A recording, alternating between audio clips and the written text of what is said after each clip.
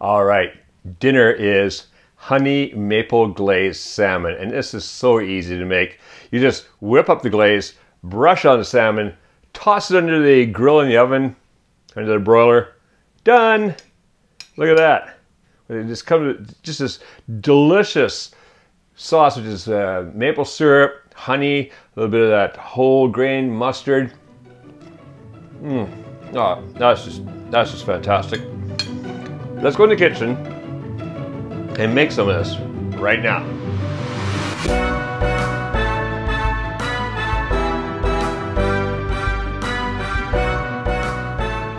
All right, here we have the ingredients for making our honey maple glazed salmon. First of all, of course, the salmon. And what we have here is about a pound or 450 grams of salmon. I think it's just a little bit over, that's fine. And this is salmon fillet. And what I've done is patted it dry with a paper towel. You just sort of pat it dry so it easily takes on the glaze.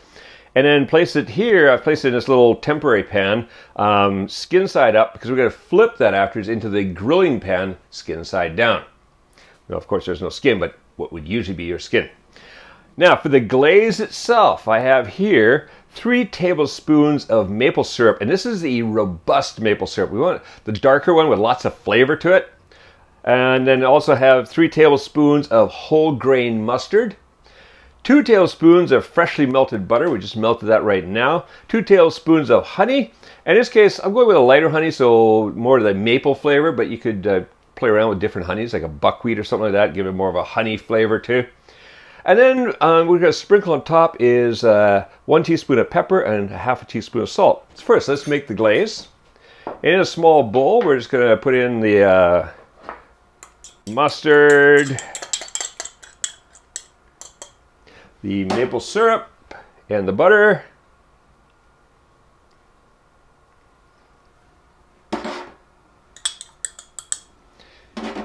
The honey. And then all I'm going to do is just use a mini whisk or a small fork and just kind of blend that up.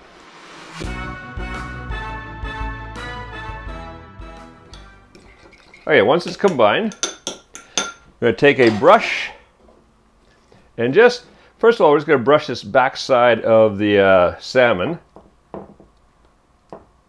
Just liberally brush it on there.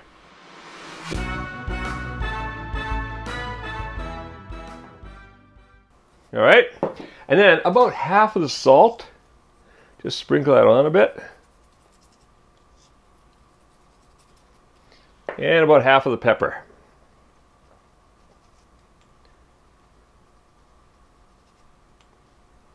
The other half's going to go on the top side when we go to do that. All right, so that's one side done. Let's bring our grill pan in place.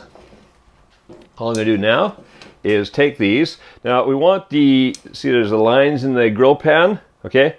We want them going crossways to the fish. So grab this and flip it, glaze side down.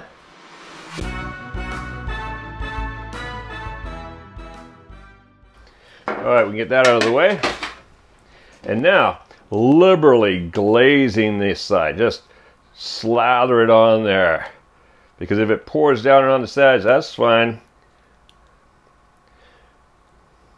Basically, we want to use up most of the glaze for this first slathering. We are going to bring this salmon back out of the oven after it's been cooking for a while and just glaze it a bit more.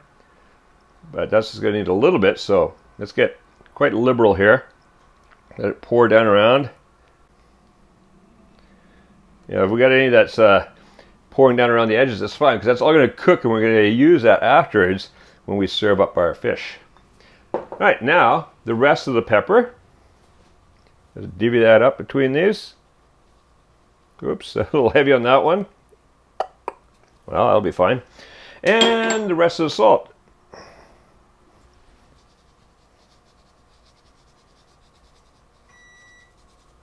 Oh, perfect timing. So that's our oven has just been heating up. The broiler, we're going to put this underneath the broiler, close to the broiler, and broil this for 10 minutes. So I shall see you in 10 minutes when we come back and check this for doneness and then broil it just a little bit more. All right, those salmon have been in the oven under the broiler for about, well, for exactly 10 minutes. And let's have a look. They look quite done, but what we do is we take the fork test and just kind of flake a piece open.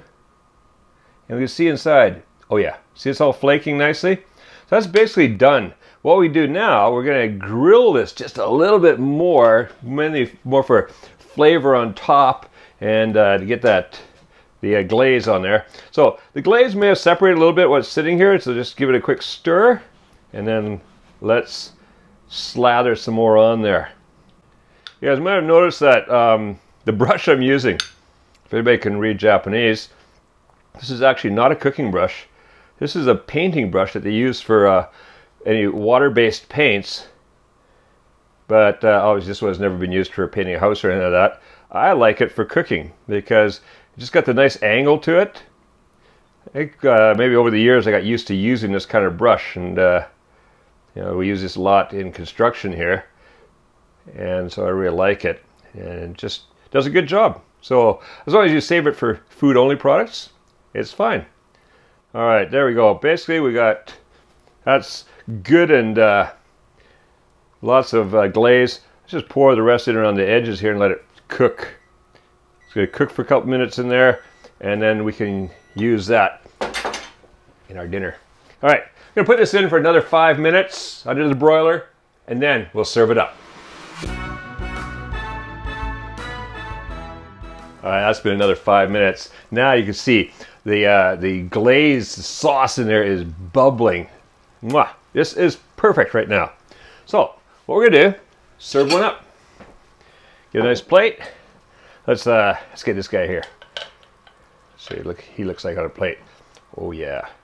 Put that on the plate, and then grab a spoon and just spoon some of that bubbling sauce on there.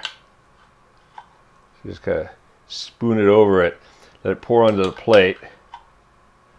That's going to be absolutely delicious. It's just full of honey and maple syrup and some of that whole grain mustard.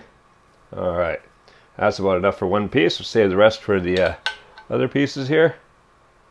Perfect. There we go. All right, honey maple glazed salmon for dinner tonight. Enjoy. Now, if you go to the link appearing on the screen, you can get the free printable recipe for a honey maple glazed salmon on our website. So go print out the recipe, have fun making and eating this delicious treat, and make cooking fun again with Kuma's Kitchen.